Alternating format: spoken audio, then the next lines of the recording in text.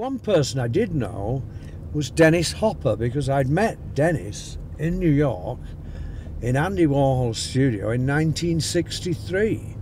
I happened to be there with a friend. We'd gone, he said, come to the studio then. I mean, Andy wasn't that well known, but Dennis turned up with his wife and Henry Geldzahler, who I'd never met then.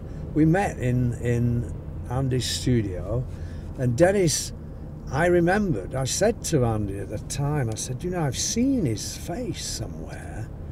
He said, where? And I said, hey, it's a film. I think it was on 42nd Street. And when Dennis left, Henry, Andy and I went down and we found it, and the film was called Night Tide, made by Curtis Harrington, and Dennis played a sailor, and it was all filmed on Venice Pier. And so then through Dennis you meet people, you know.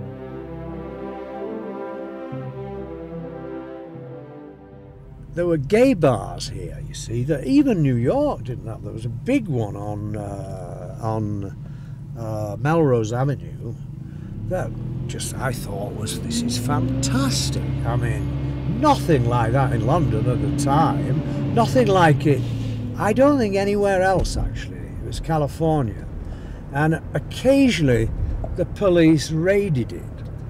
But I don't know why. I mean, and they had a big outside at the back and fires, and you know, I mean, to me it was full of like dreamy surfers, blonde surfers. I mean, if you're gay, you like that, you know. You think, well, this is, I think all gay people like California a little bit. I do, because it's sunny. People wear less clothes, you know, t-shirts. They tend to look after their bodies.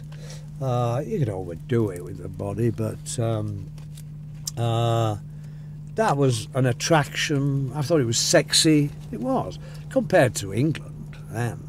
I mean, London 1963 or 64 was, you know, not had many fresh paint. He was pretty grim. Those odd little gay pubs in Earl's Court were not much. There was still loads of old ladies in the corner not knowing about the Leather Queen over there, but you know, I mean, it wasn't too much.